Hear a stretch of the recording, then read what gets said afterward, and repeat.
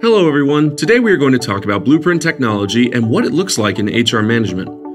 As the role of technology in human resource management constantly grows and evolves, HR technology helps to make the lives of HR managers and employees easier.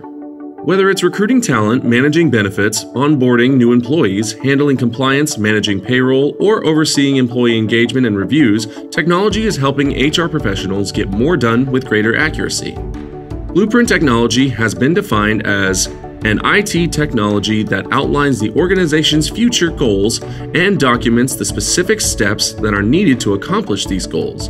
A CIO or other IT strategist creates the IT blueprint, determining which aspects are important enough to include and which are not. In most cases, the IT blueprint will define which specific technologies are to be used, as well as the employees or third-party contractors charged with managing them. A blueprint, like an IT strategic plan, is often tied to a specific time frame.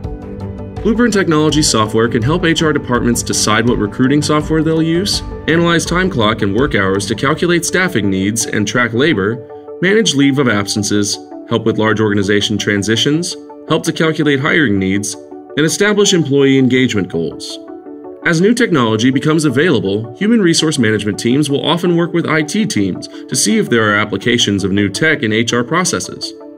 Blueprint technology in HR is helping human resource teams have a firm understanding of their goals and what they'll need to accomplish their objectives, as well as the time frame for working toward that achievement.